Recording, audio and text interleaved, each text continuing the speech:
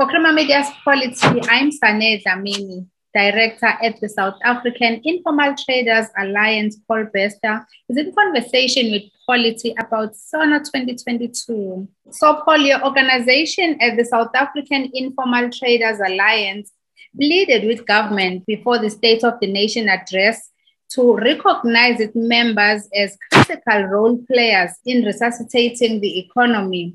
It looks like your plea didn't fall on deaf ears, because now we know that President Ramaphosa announced that the legislation is being reviewed to reduce red tape and regulatory burdens on the informal sector. The President on the State of the Nation address indicated that he is forming a new team that's going to look at red tape. We firstly wanted to say to the President, thank you for doing that. We hope that this new panel and team don't become another red tape event for, looking at red tape, so to speak. But being that being as it may, we are quite happy that the President recognized that the economy needs to be revived, and it needs to be revived urgently. We are of the opinion that the informal sector, as we are knowing currently, is one of the biggest contributors to the economy as we know it. Currently, and this has been, due to investigations that is done, the informal sector is 15% of the GDP of the country comes from the informal sector. This is quite a big, large number.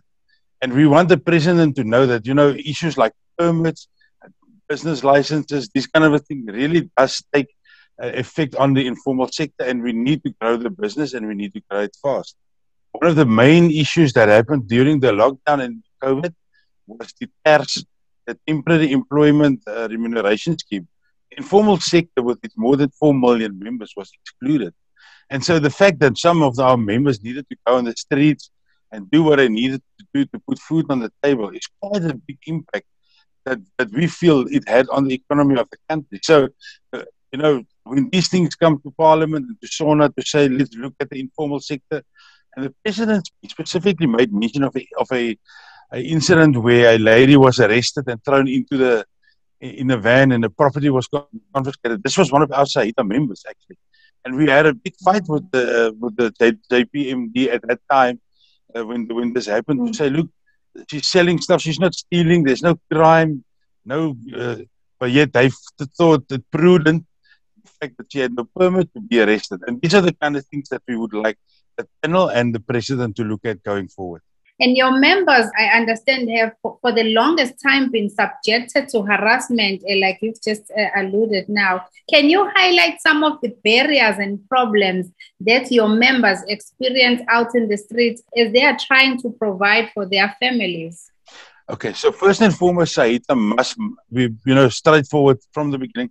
We're not an organization that worked and moves on illegal traders and illegal actions. We don't condone it, and we don't believe in that. We believe that each trader should be having a permit, and that he or she should be recognized in the municipality that he or she works in. And that's fine, no problem with that.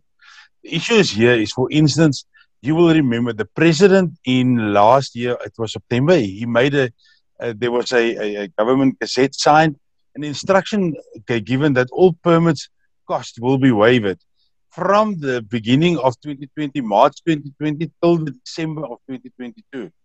Which gives them about 2.5 years of free trading, if you want to call it. If you have a permit and you haven't paid it, it's not a problem. The payment cost has been waived by the President. Yet municipality still goes around with the Metro Police and the City Police, going down and harass, arrest, and write fines. It's from province to province, from municipality to municipality. Each and every one of them has a different bylaw that governs informal traders. We have a problem with some of the bylaws, because bylaws are supposed to be written to the people that it protects. But bylaws now prohibits some of our traders to go out and trade because of certain bylaws, which means those bylaws are not written to the benefit of the members that it seeks to protect. And also the second part is that it's a worrying fact that municipalities still go out and confiscate stuff for people that have no permits. It means two things. Either they don't know their work, or secondly, the President signing of a government gazette means nothing to certain leaders.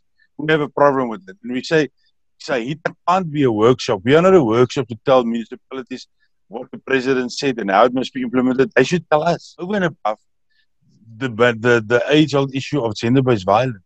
They think they can lead our women around and just break stuff in property. I have a problem with that. Is treat people with dignity, but I don't think that people understand it. Our women are subjected to huge sexual advances, sexual exploitation. This exploitation as a human being because they are women, and 90% of all informal traders are women to put food on the table for their family. So that's one of the big issues that we have is that municipalities just do not understand the rules and the regulations and government gazette issues signed by the president, and they don't honor them.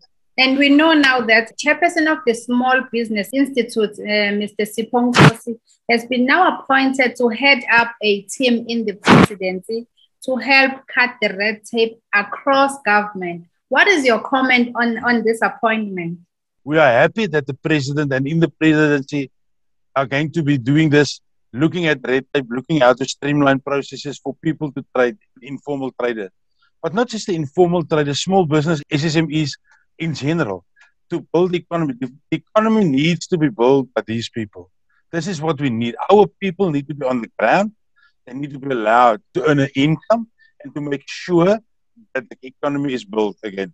One of the biggest opportunities that the president said, and this is what we want to talk to the president about, is he says, government is not responsible for creating jobs. As Saita, we have been saying this for 5 years.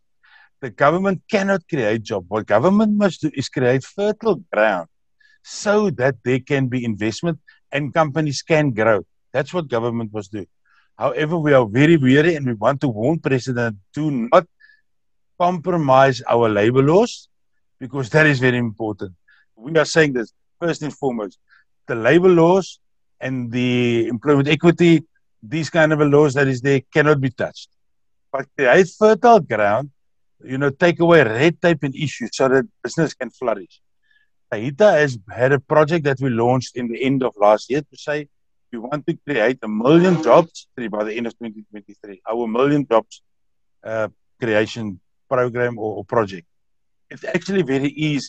There are currently just over 4 million informal traders in South Africa. Every time there's job losses and a issue like the COVID comes and people lose their jobs, how does these people look after themselves and create income? I understand, and I always say this tongue in cheek, 10% will be living a life of crime, but the other 90% will become informal traders. So currently, actually, the informal trading is the biggest job creation entity in South Africa as we see it.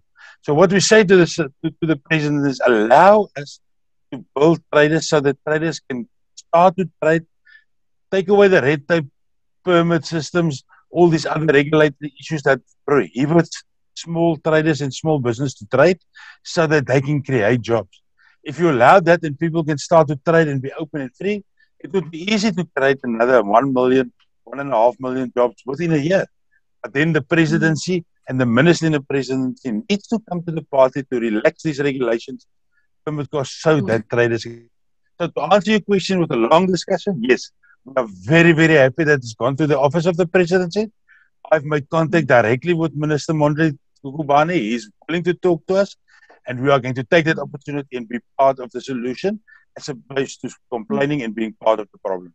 Do you also think that it's fair that the municipalities themselves are also invited to the table to make sure that what is being implemented at government level also falls through to the municipalities so that your members especially will not be affected? Extremely important that in the economic development offices, they call them the DAC offices, and offices are integral part of this discussions. Because they are the ones that must show the political will to assist traders to actually become active again. And that's very important for us that, yes, we indeed believe, even if it's just a contingent of employment or economic development officers that comes to these meetings, but they need to be represented because we can work till we are blue in the face and we've got no fingers left with the minister. As soon as that legislation is signed and the municipalities has no political will to implement it, it's work done for nothing. So yes, very much important that they are part of it. And lastly, can you explain what those now who wish to be members of Saita must do to join, and what benefits will they enjoy in return? Saita is the South African Informal Traders Alliance. We are the biggest informal trader organization in South Africa.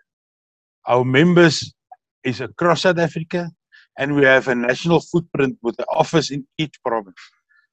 What is the benefit of joining Saita? Yes, so as much as it is COSATU, so is Saita for the unemployed, own employed people. The same with COSATU. When you join us, we give you access to all the funding possibilities that we have through the SEDA, through the CFA, through IDC. You know, we have legal representation that assists you with drawing up your business plans, your tax. These are the things that we have. And we also have individual benefits that we have signed up with a company which gives you legal protection. You know, you can have a legal, we give you funeral policies. We even have something like a shack insurance, but also be part of a united and an organized organization that gives you access to all the government rollout. I don't know if you saw what we did in December with the IDC. We helped 80 traders in Gauteng, 80 traders in KwaZulu-Natal, who was the most affected in the looting. Through our project, we could supply each one of them 25,000 rand cash to buy new stock. We helped them with one of these Yoko machines, as well as an access and administration of ABSA business accounts. So to assist them to become from the informal to formal, these are the kind of things that Saita does. How do you become a member of Saita? It's quite easy. You pop an email to membership@saita.org.za, or you send a WhatsApp to 061 547 5879. So it's 061 547 5879, or the email say membership@saita.org.za, and we'll get hold of our members. Team will get hold of you, send you your application form, and you can become part of this awesome organization. That was Paul Bester from the South African Informal Traders Alliance discussing SoNA 2022.